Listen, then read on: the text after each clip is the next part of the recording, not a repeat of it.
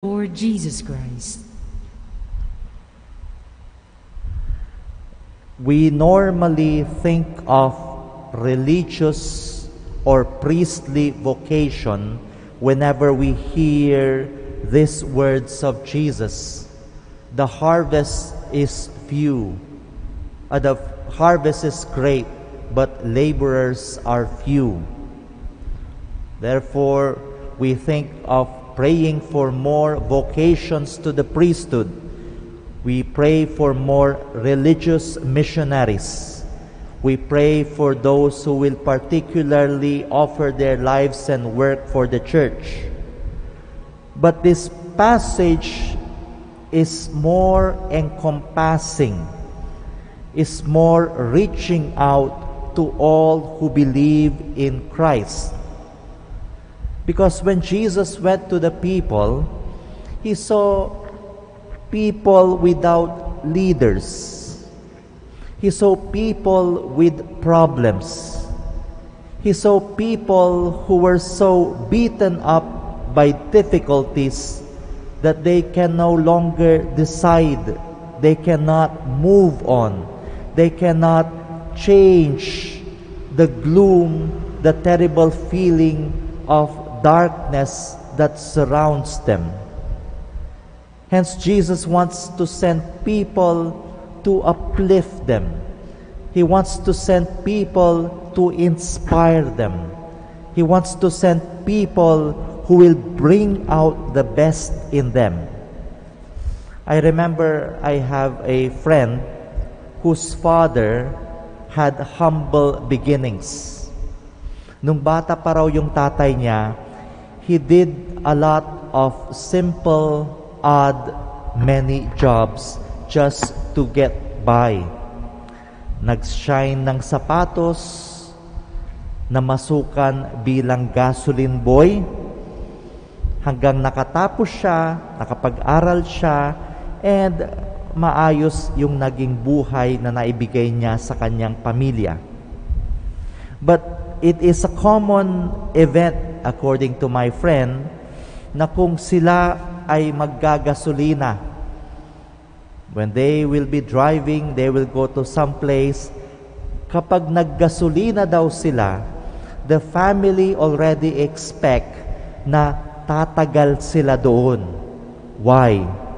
Because the father will always make it a point to talk to the gasoline boys, telling them, nagsimula din ako sa ganyan. Nagtrabaho din ako sa gasolinahan. Nagsumikap ako. At kung kaya ko, if I was able to succeed, then you also have it in you to succeed. In short, this father goes around inspiring people. He goes around encouraging people. He goes around telling people, there is so much potential in you. Tignan ninyo ako, dati akong gasoline boy. I was able to make good with what I have. You are in the same position where I started. Dear brothers and sisters, as we reflect upon this gospel, we pray for people such as this person who will bring out the best from others, who will remind others there is so much potential in you. We pray for teachers who, despite the pandemic, will continue to inspire their students.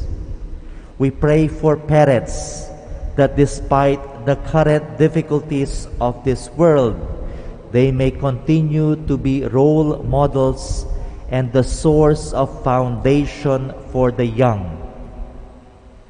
Nuulit ko, our young children are challenged by the difficulty of our surroundings right now. It is upon our shoulders to continue to inspire them. It is upon our responsibility to still build up strong foundations for them. It is our task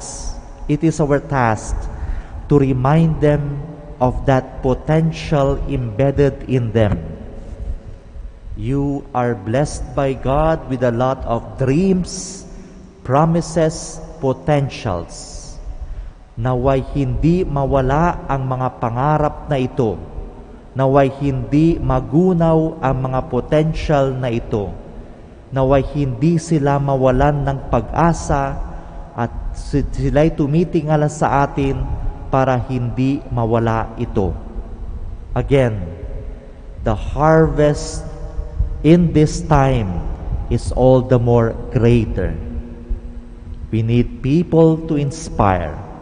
We need people to bring out the best from other people. We need role models. We need encouragement.